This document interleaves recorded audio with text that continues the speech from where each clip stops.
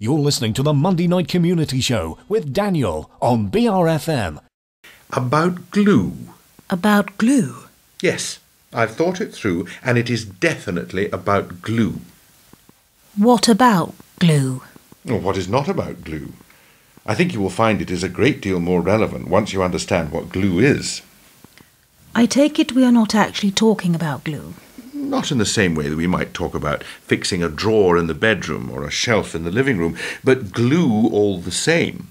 It's the only glue worth having, and slow as I am, I have come to realize that without this glue, nothing is worth anything. If this is more about drug money... It is not. You need not concern yourself about that. What this is about something far more important than money. The glue I was referring to is food. I know. The more biofuel that we grow as an alternative to petrol, the more agricultural land will be dedicated to the production of energy for our cars, rather than the food to put inside our children's stomachs. Add that to overpriced houses and a property boom engineered by the banks, the spiralling costs of education and the rising utility bills, and the wealth of the people will slowly be taken away from them, while every day they are encouraged to take on more crippling debt. And the big secret? That's simple. This did not happen by accident. This was not because the bankers took their eyes off the ball. On the contrary, this has been the plan for decades. Someone has to tell the people, save your money for a rainy day. After the social gains of the 60s, we are now stepping backwards one bill at a time. We are producing a workforce that cannot afford to say no, and a people falling behind the living standards of their parents.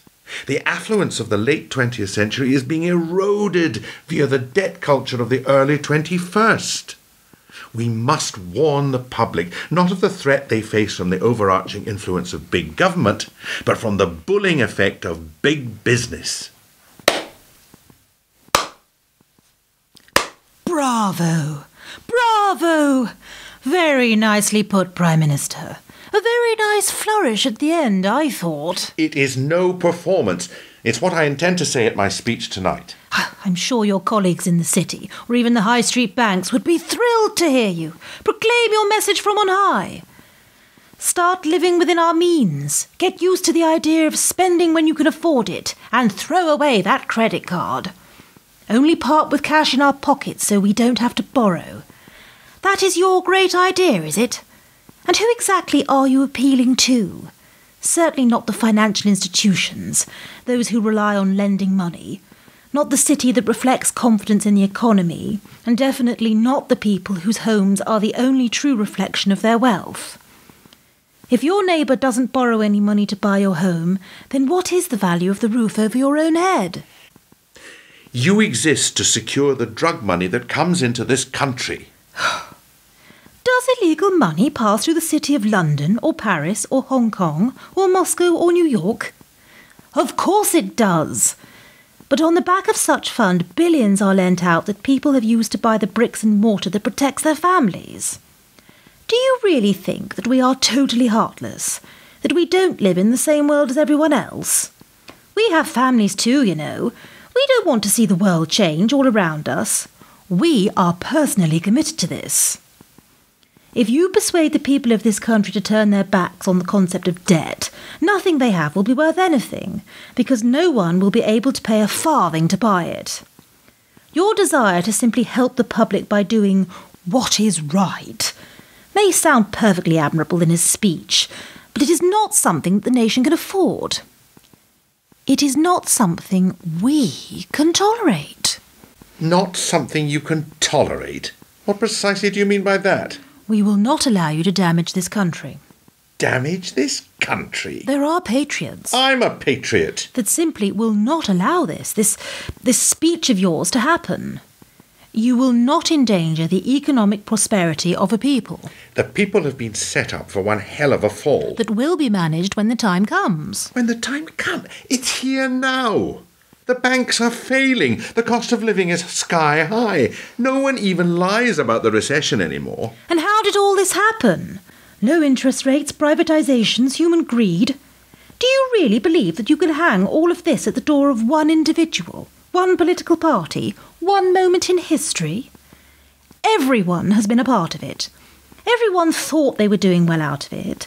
The whole world saw the last decade as a bonus time. The public felt wealthy because they had money, on paper. The city believed it was on a high due to rising share prices, and the government knew it was doing well as the tax from East London ran in hand over fist. No one wanted to think that the show might one day come to an end. Do you think this has affected only the UK and the US? It's across the planet. The entire species has followed a policy of appearing to get rich quick. And you know what? You are right. It was all a setup. A setup that has taken 30 years to fulfil. You blame low interest rates and the selling off of the utilities. Well, who organised that? Did these ideas come from either side of the Vauxhall Bridge? No. They were from the likes of you. Those of your kind that want nothing more than to hold the perceived trappings of power within your grasp. It was your kind that sold out to the city, and the nation has paid the price ever since, and they will continue to pay again and again and again, until some point in the future when you are finally forced, screaming and shouting, into taking the country back and running it properly like you were elected to do in the first place. We cannot have the commercial holdings of the people reduced to nothing. Because if the people's money and assets are worth nothing, then neither will those of the elite be worth anything. If you've no food in your stomach, what is the value of property? The illusion must continue. That is the real glue that holds and binds society together. People have always scratched in the dirt for gold, while they slowly starved. I'm just going to tell them how they were put into this position and why. What are you going to say? That the aim is not to crash and amalgamate individual banks, but whole economies. Crash the state, bankrupt entire nations, bring about the end of any value of national currencies, and replace them with a global currency. Once you've achieved that, you really are only one step away from a global one-world government. Prime Minister, there are those who think you may have finally flipped. Oh, you think so?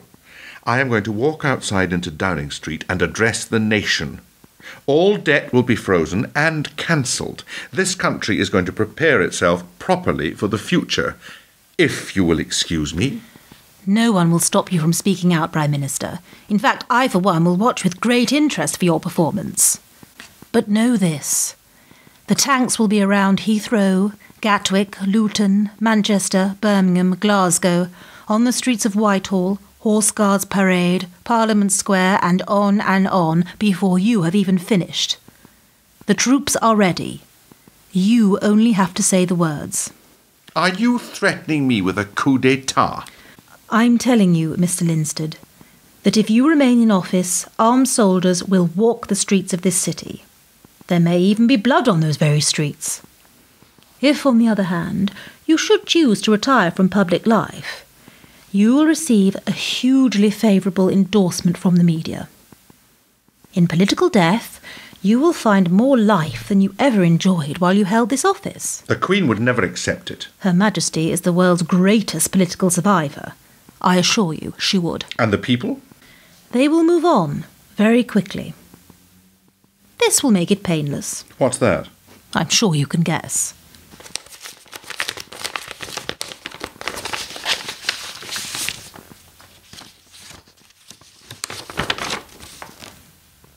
Personal reasons. How very British. Odd that when the chips finally fall, it's all the people you don't see that watch you the closest. Put on a good show, Prime Minister. We will be watching.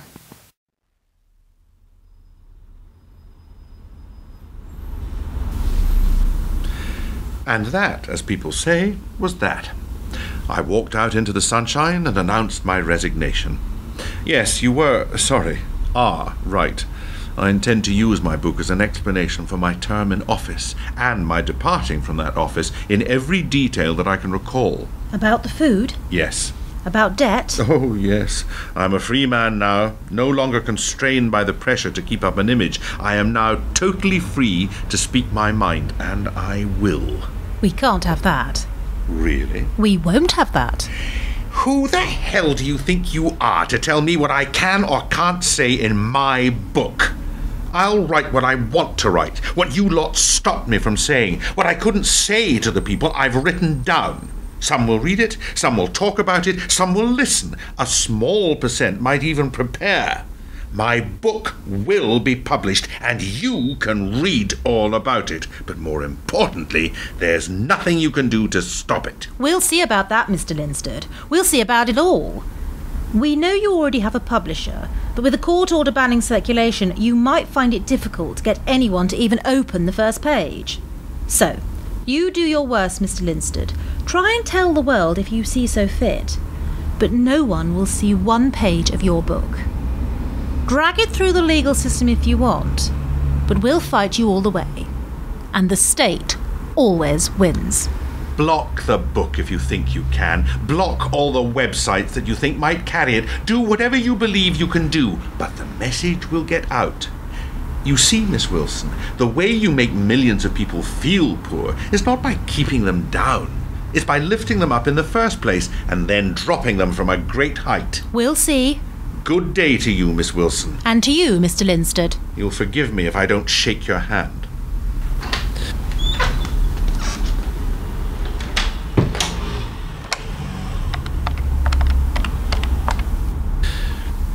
Charles? Sorry about that. What? Oh, can you hear something on the line? That's a little scrambling device I've just had fitted, just in case. In fact, I thought this very conversation might be the perfect time to try it out. Walls having ears and all that, as they say. Now, this final chapter, I was thinking about it on reflection. I think I've said all that needs to be said. It's pretty much all there, I think. After all, I did step down for reasons personal to myself. My wife's illness, as you know, and I don't wish to come across all sanctimonious. Let's just leave it as it is. Let's not change one word. Huh? Revelations and advertising. Oh, Charles. Sadly, there are no revelations at all. It's all already known and out in the public domain. Simply scan the internet if you don't believe me. Great thing, the internet. Managed to confuse everything the internet has. No one believes anything if it's from the internet, even when it is accurate. Anyway, where were we? Advertising. Yes, advertising. I wouldn't worry about that, Charles. We're about to get advertising, the likes of which you simply can't buy, and all at the cost of the taxpayer. Remember this, Charles.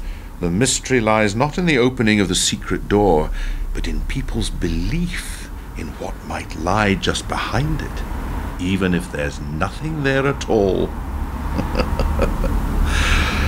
I think, Charles, I'll retire to the south of France. Adieu. In Interview with an Ex-Prime Minister, Duncan Smith was Joe Linstead, and Katie Williams was Mary Wilson. Artwork for the production was by Sheila Jackson, and the play was written and directed by John Fryer. Interview with an Ex-Prime Minister is an audio production for Political Art.